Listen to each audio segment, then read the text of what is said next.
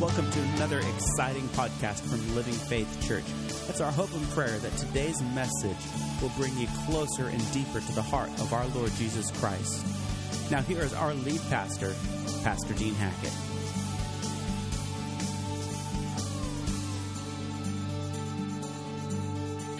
Amen.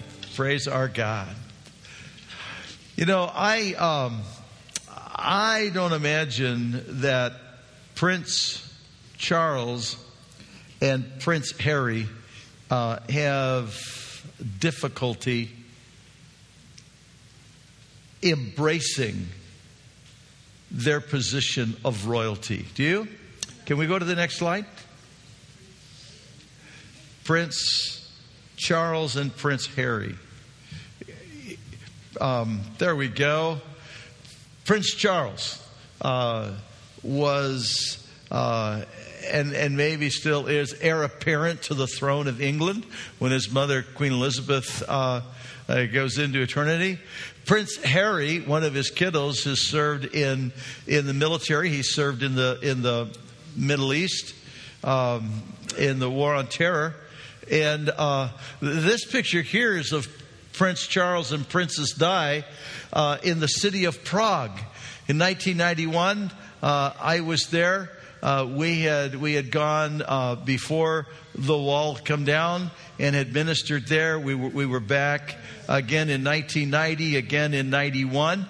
My daughter Roz was traveling with us, and I was showing her the clock of the apostles at the ancient town square. This is the old town square, and to our shock and surprise, here came Prince Charles and Princess Di. And so Roz went over, and this picture right here is Rosalind shaking Princess Di's hand. So I just thought I'd throw that in just for you to see that we met royalty. But can I tell you, as wonderful as that is, I know an even greater king. And I meet with him personally every day. But you know, these folks don't struggle with their identity. Oh, there may be times when they feel like maybe they're not really worthy to be who they are and to carry the title and to carry the role. But they don't struggle with their identity. They don't feel condemnation that, well, you know, and even though people may criticize them and say that they really have no business being royalty, they know their lineage. They know their identity. They know who they are. You and I have been called to be royalty. But the difference between us and these folks, from the earliest days that they were born, they had tutors that were teaching them their lineage, teaching them their rightful position and who they were, instructing them how to walk and how to talk like royalty. You don't speak as a commoner, you're royalty. You don't dress as a commoner, you're royalty. You don't stand that way, you don't walk that way, you walk as royalty. And by the time they reached elementary and secondary school level, they were prepared and ready to move on to be trained in the basics of what it meant to lead an empire, to rule, to carry the roles that they would carry as the Prince of Windsor and the Duke that role that they carried. They began to learn military tactics and learning the basics of what it meant to be royalty and how to carry the authority of the royalty that indeed they were. Jesus Christ, Pastor Darcy read it to us a few moments ago, that when we were born again, we were adopted into the family of the King of Kings and Lord of Lords. And to give you the assurance that indeed you were a member of that family and therefore an heir and a joint heir with Jesus Christ in the kingdom of Almighty God. He gave to us the Holy Spirit to live inside us, to be the assurance, to be the affirmation, to be the seal of that covenant. You are now a covenant son and daughter of Almighty God. You are royalty. That's who you are. But I think many of us tend to live our life like Mia Thermopolis. Remember the movie Princess Diaries? Remember that? Here's Mia. She grew up as a normal teenage girl in high school in San Francisco. Struggling with her hair, with her makeup, with her face, with her other issues that teenage girls struggle with, right? And then one day, to her shock, Grandma came by her house in a huge limo. And Grandma announces, indeed, Mia Thermopolis, you are not the average teenage girl growing up in San Francisco. You are royalty. You are heir to the throne in Genovia. And Mia wasn't sure she wanted to be royalty. And then she had to go through all the training. If you've never seen the movie, just watching her go through the training is a crack up. As she has to learn how to walk as royalty, talk as royalty, how to have the manners of royalty, how to have the graces and the skills of royalty. And then, of all things, when she was crowned as Queen of Genovia, then she had to begin learning how to exercise the authority of royalty. All the training, and of course that goes into Princess Diaries number 2. I'm very thankful that they have not done like Rocky. They don't have Princess Diaries number 54. It starts getting a little tough when Rocky has to come out into the ring with crutches.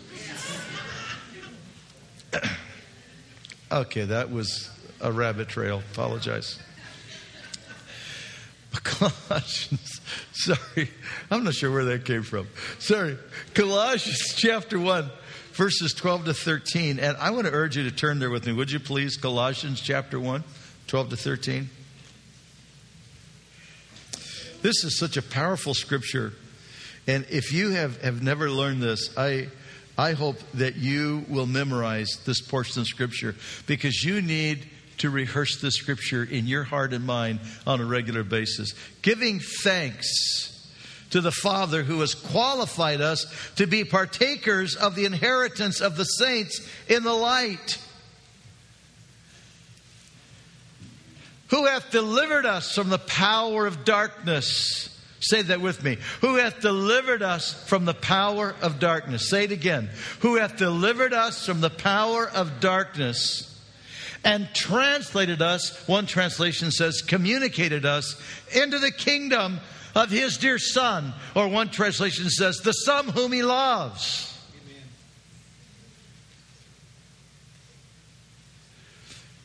When we are born again, Almighty God takes us out of the kingdom of darkness and brings us into the kingdom of His dear Son and adopts us into the family and gives to us the Holy Spirit that is the seal, that is the earnest, that is the guarantee of our identity and our position in Jesus Christ as royalty, as heirs and joint heirs with Jesus Christ, as prince and princesses to the King of glory.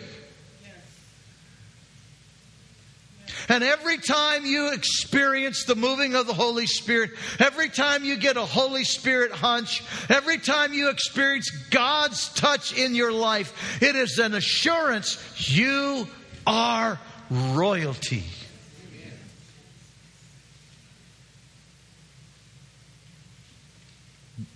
Do you truly know your identity?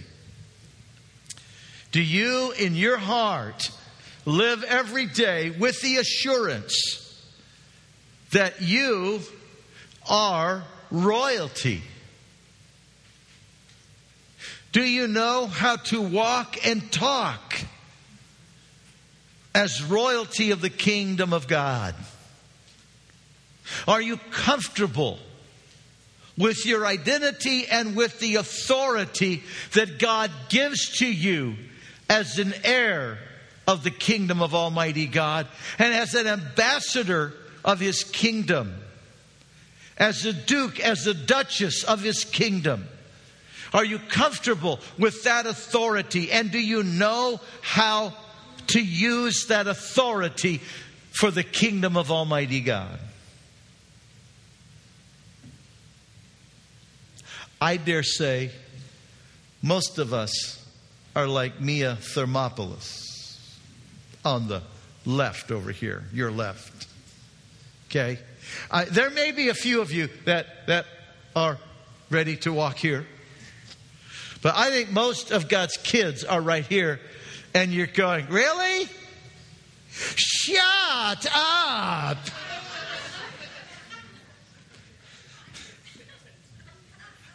If you haven't seen the movie, you don't get that.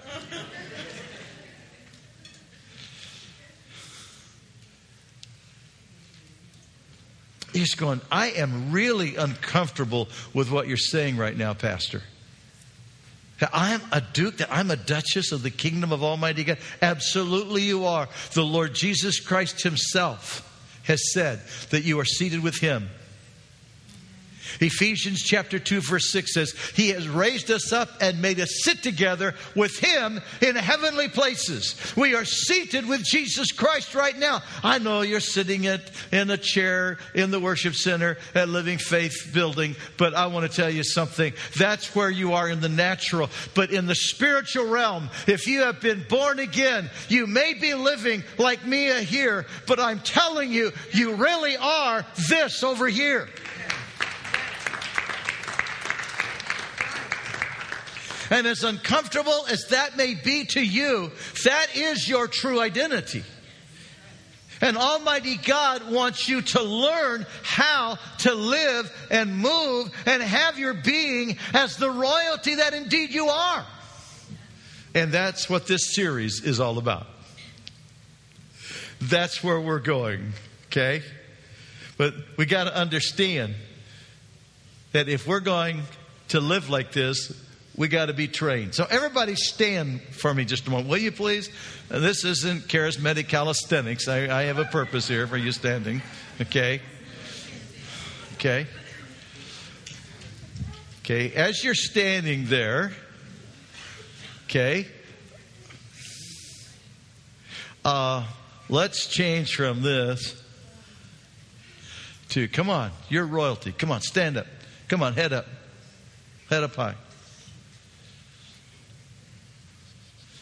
Pastor Reagan, Carl, some of you others, Big Dave, some of you were like me. You remember the days when you arrived at Basic and you were a rainbow. Had to march around singing Rainbow, Rainbow, Don't Be Blue. You know. Then you got your uniform. But it was attention. And you stood at attention. Head up. Stomach in, chest out. Come on. We were Air Force. Some were Marines. Some were Army. Some were Navy. But it was all basically the same thing. You are going to learn, and I will never forget, Sergeant Knowles. About 5'6", 5'7". If you bumped up against his pant legs, they cut you. They were so sharp and pressed. He wore one of those flat-billed caps. If he threw it at you, it'd cut your head off if it hit you in the neck. He's standing there in front of us. We just got off the Blue Goose, the bus from the airport. We're all standing there. We've been up all night long because we got held up and down. So we're there standing all night long. And he's walking back and forth in front of us. His heels clicking on the concrete, the asphalt. He's walking back and forth. And he's saying this, "You are mine. I now own you 24 hours a day. And you are going to learn." Right? We were in training. We had to move from being commoner to learn how to be a disciplined, well-trained military that could go and face the enemy and face combat in a way that we would not be as a commoner, but we could face the most difficult challenges, that we learned how to take orders, that we learned how to... You didn't question the order, you followed it. Had to be trained, had to learn.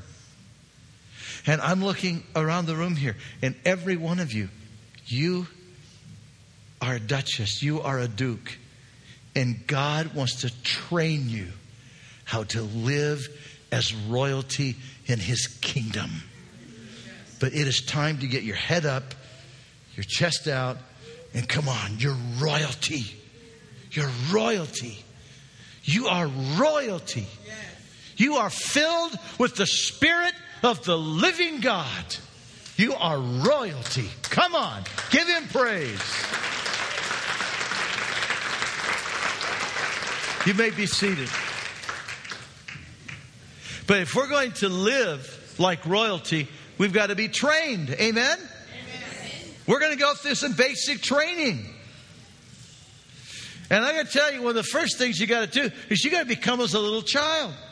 Jesus said, except you become as a little child, you will in no wise enter the kingdom. I will never forget that first week at basic training. Guys were there from the University of Georgia. They were from all over the nation. And I'm telling you, these guys were like little wimps. Because none of us knew what to expect. We had no clue what was coming next. And none of us were comfortable in that situation.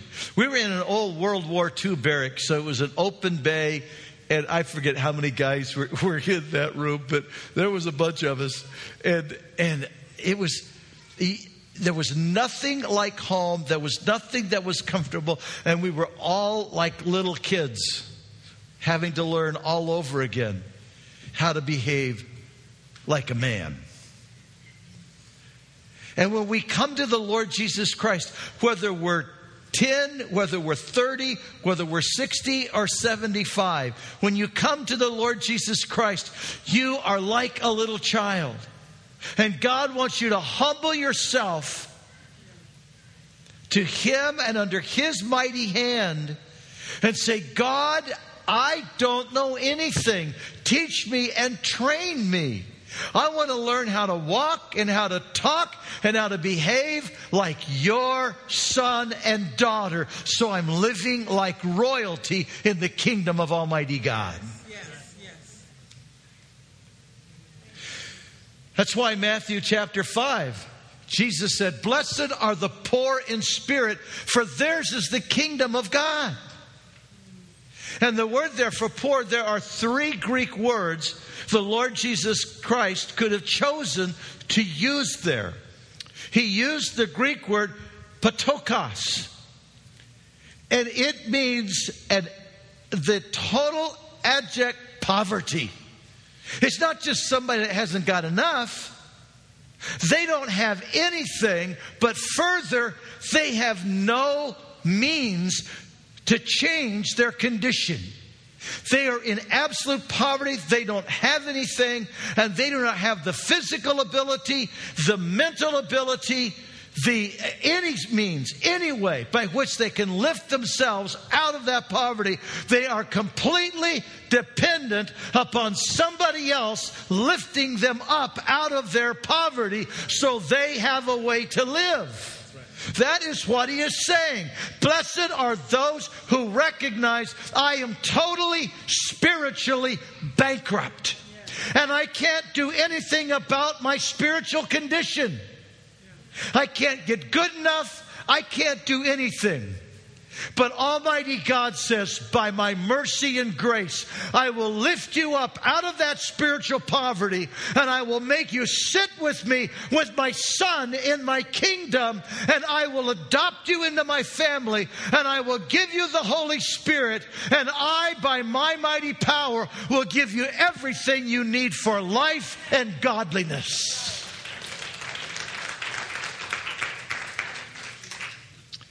Is that amazing? But you know what we tend to do? So God lifts us up out of there and He saves us. And we go, okay, I got this now, God. Thank you. I got it. Really? And just tell me how you're going to get it. I had one person tell me one time and said, you know what? I would be a Christian, but there's no way I can live the Christian life. I said, join the rest of humanity. None of us can. I can't live this life except by the power of the Holy Spirit in me and God's grace every day in my life.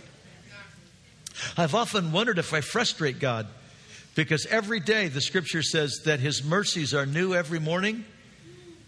And when I get done at night and I lay down and I go to sleep at night, that well of mercy He gave me that day is completely drained. There's nothing left for tomorrow. And His grace, I use it up every day. I use it up completely every day. And I'm not the only one in the room. Every morning we wake up and we pray, God, thank you. I have not got angry today. I've not cursed today. I've not been mean today. I've not been selfish today. I've not touched anybody today. I have not lost my temper to anybody today. But I'm about to get out of bed.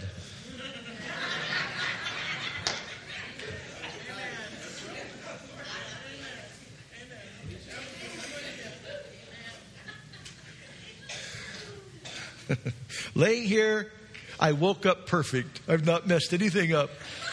But I'm just about to get dressed. And now it all changes. Come on, right? See, we are totally bankrupt. We are totally, completely, and utterly dependent upon Almighty God. We can't do this. So when we foolishly make our little lists, okay, I'm a Christian because I don't do this, I don't do this, I don't do this, I don't do this, I don't do this, I don't do this, I don't do this, I don't do this, don't do this, don't do this, don't do this. We make our lists, and nobody can live up to it.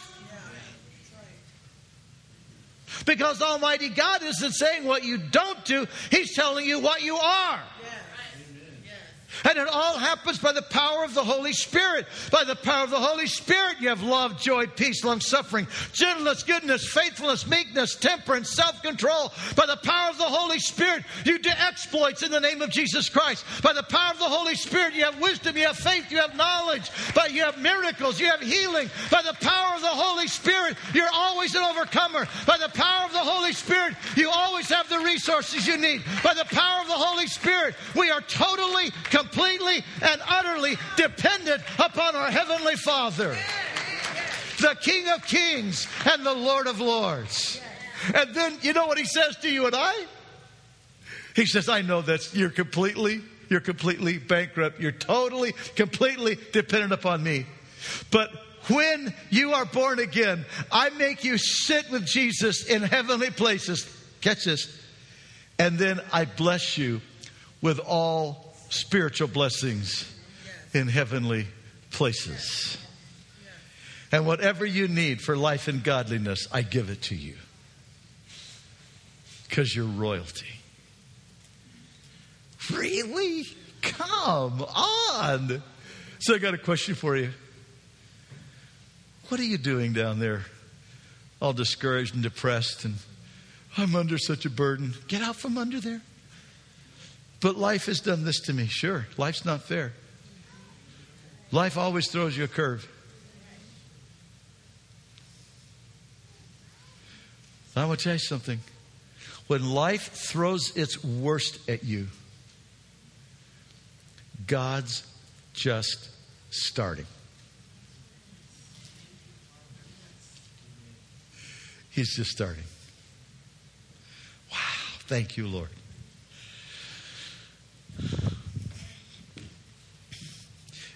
February 1990, I did one of the most difficult things I've ever done in my life.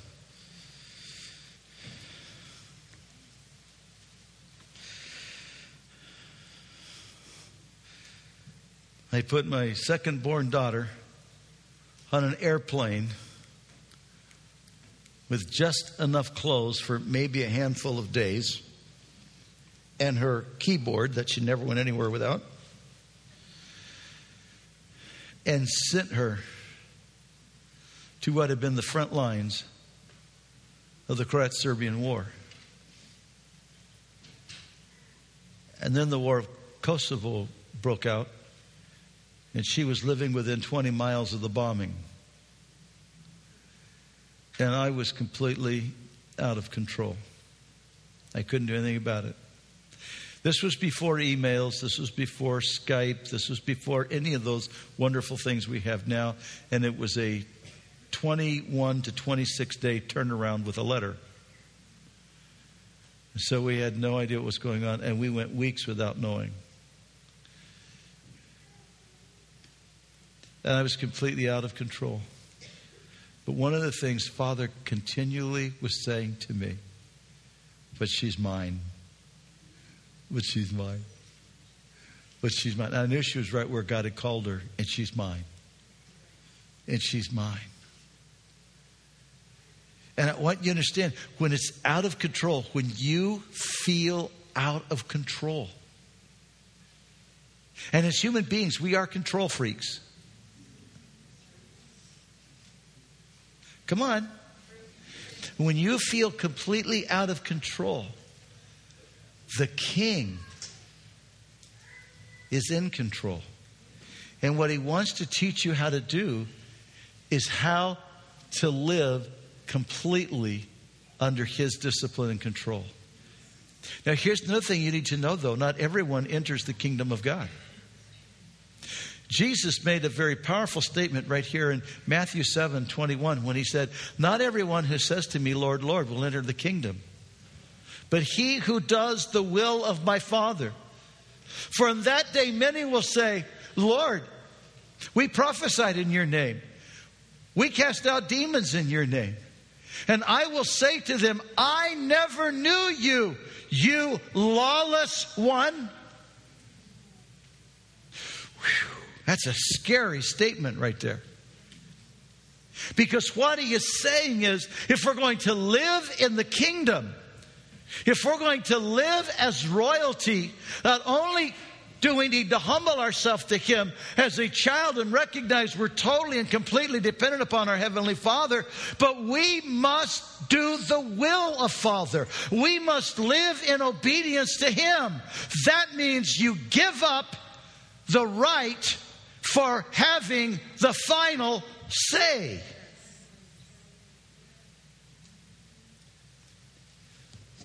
And please understand, in heaven there is no redress.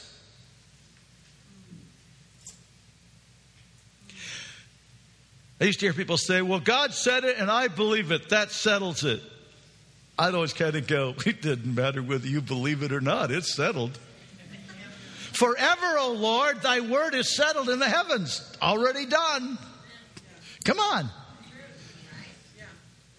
What that was saying is, God said it, I'm arguing with it, and I may believe it. See, now you got to stop. You got to stop. But sometimes it doesn't make sense. That's exactly right. There are times God's holy word doesn't make sense. But I'll tell you what I have found. If I will stick around long enough and quit fighting and quit wrestling and quit arguing with God about it, I will then learn enough to see, oh, that's where that fits in the whole scheme of things. And I've been wrestling with God about it. I've been arguing with God about it. I got to stop. I got to stop. Now, I'm sure there's no one else in this room like this except me. But I want to tell you, there have been many times when my obedience started with a very firm set of skid marks.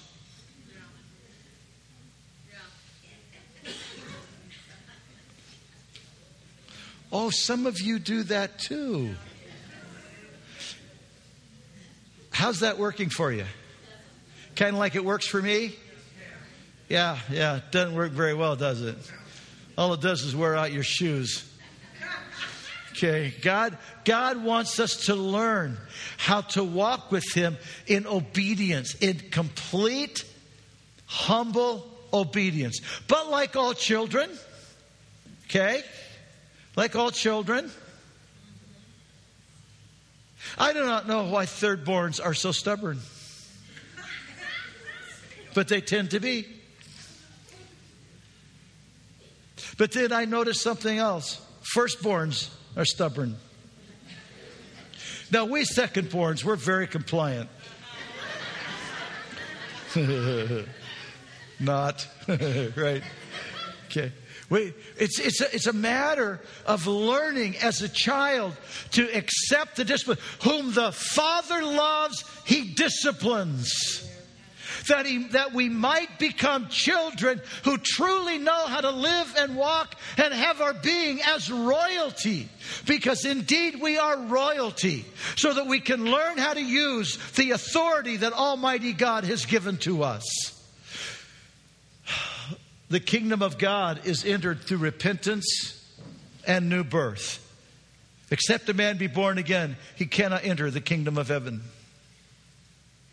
Repent, for the kingdom of heaven is at hand. Repent and be baptized, every one of you, and you shall receive this promise. The kingdom of God is entered through repentance and through new birth. Listen to me, children. There's a reason the Apostle Paul wrote to the church in Corinth, wrote to the church at Ephesus, wrote to the church at Galatia. And he said that no fornicator, nor immoral person, nor liar, nor rebellious one will enter the kingdom of God. I'm greatly concerned today that inside the church in America, there are so many who are claiming to be sons and daughters of the living God. But they're hooking up on Friday night and Saturday night and then coming and lifting their hands and worshiping Jesus and telling Jesus how much He loves them when they are living in fornication. And the scripture makes it very, very clear. You cannot do that and go to heaven. You cannot do that and live like royalty. That is living like the world. And the scripture says to us, we are royalty. If we're going to live as royalty, we have to stop living like the world. You can't have both.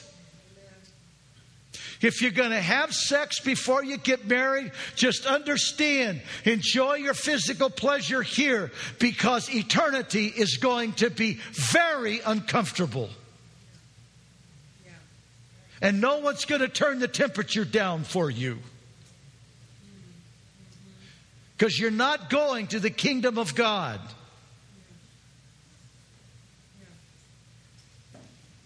Not here and not there.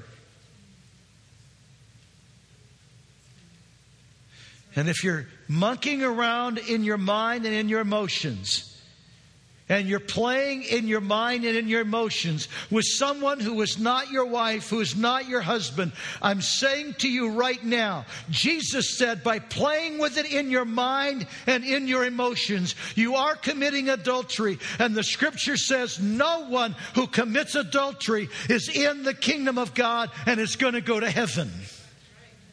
So you may not be touching, But in your mind and in your emotions, you are committing adultery. And God says in His Word, that is the same thing as doing it physically. And you will not make heaven.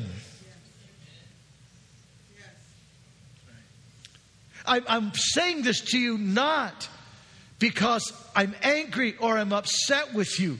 It is because I want you to understand, as a born-again child of God, you are called and you have been made royalty.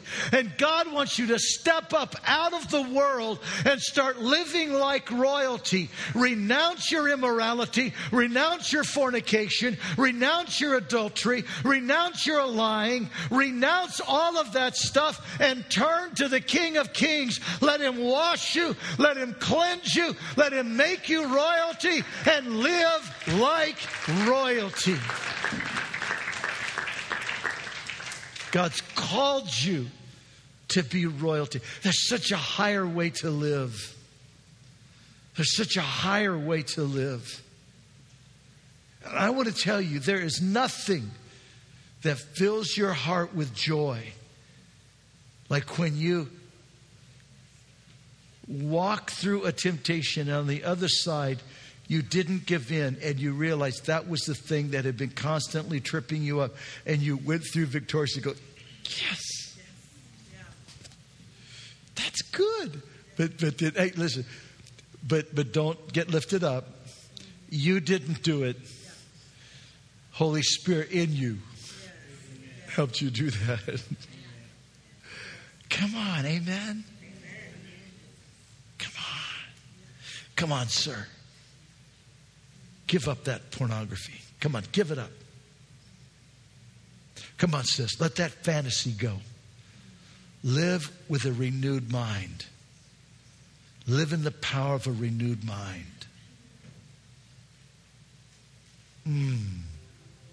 Is this making sense? Called to be royalty. Go to the next slide for me, will you, please? This is where we were going to go. Kingdom operates on a different worldview, but I think I've kept you long enough. I'm supposed to pray for you, so we're going to come back here next week. Jesus said a very interesting thing to His disciples. They had been in the Galilee. The Pharisees and Sadducees had been doing what they tended to do, asking Jesus for a sign. And Jesus goes, there's no sign going to be given to this wicked generation. And He gets with His disciples to the other side of the Galilee. And Jesus says to them, I want you to be alert and be aware. And don't let the leaven of the Pharisees and the Sadducees and of Herod in your life. We are so blessed that you joined us online today. For more resources on how you can grow your relationship with Jesus Christ, visit us online at www.winacity.com. If you would like to speak with someone about your relationship with Jesus Christ or would like prayer, you can contact us at 541-567-4486 or email us at info@winacity.com.